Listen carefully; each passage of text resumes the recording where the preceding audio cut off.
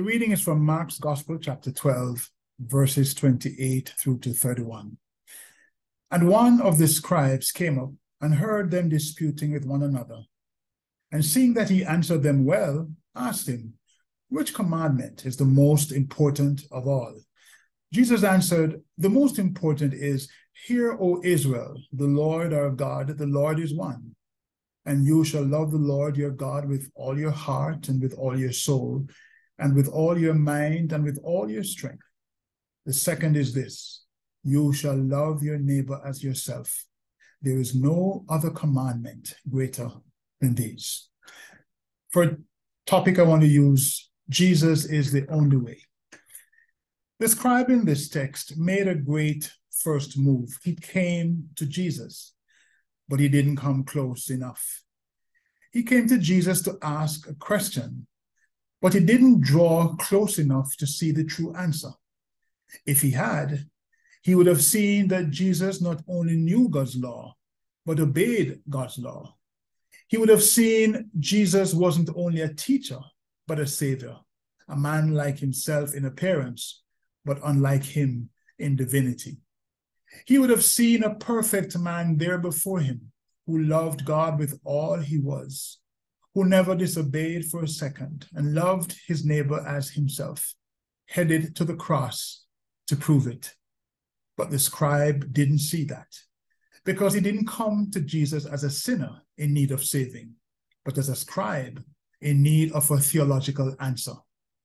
How have you come to him?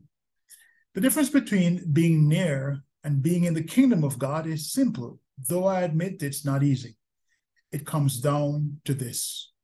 What do you do with Jesus? Is he a teacher or a savior? Can you see him for who he is and what he did, or do you merely admire him for what he taught?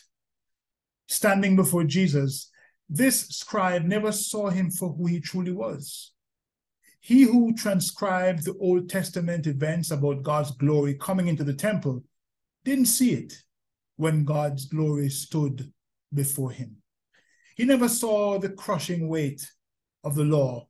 He never realized the man before him was a rescuer, the son who, as Paul said in Galatians 4, God sent forth, born of woman, born under the law, to redeem those who were under the law, so that we might receive adoption as sons.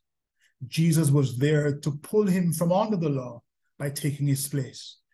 The scribe remained a slave to the law, but how close he was to being a son, how close he was to finding in God not only a great lawgiver, but a loving father.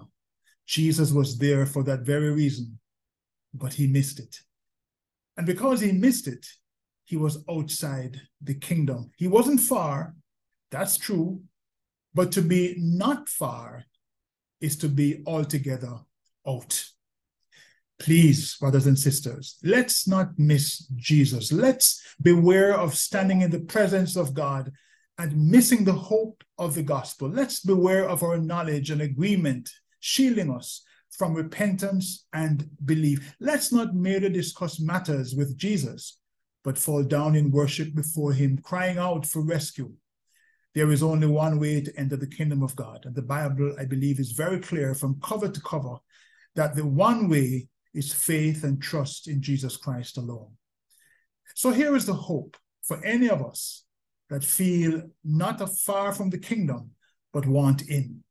As great as his teachings were, Jesus did not come only to give you tips on how to live. He did not come merely to show you how to be kind to others. He came to rescue you from sin and death. He came to save you from the crushing weight of the law. He came, as he said in John 10, to be the door by which you enter the kingdom of God. He came to have his flesh torn open so that by his blood you find cleansing and hope. He suffered the separation of the cross that you deserve to give you the peace of God that you don't deserve. So, if you want to be a citizen of his kingdom, all you have to do is ask him to bring you in. He will gladly do it. The first step is knowing and agreeing with God that you are a sinner in need of a savior. You enter God's kingdom by coming to Jesus as your only hope and laying every other merit down at his feet. Your hope cannot be in your obedience. It cannot be in your character. It cannot be in your knowledge or agreement with God or anything else. Your hope must be placed in the power of Jesus Christ, crucified, raised, ascended, glorified, and yes, coming again. If it is anywhere else, even God's law, you stand outside the kingdom looking in, but you must be in because life is in there. That's not a matter of theological debate. It's the truth of the gospel, something to rejoice in and enter into. And if you have not yet come in, my brother or my sister, well, the door is still open. Hurry inside. Let us pray. We thank you, God, for your word. Bless your word unto our hearts as we give honor and glory to your name. Amen.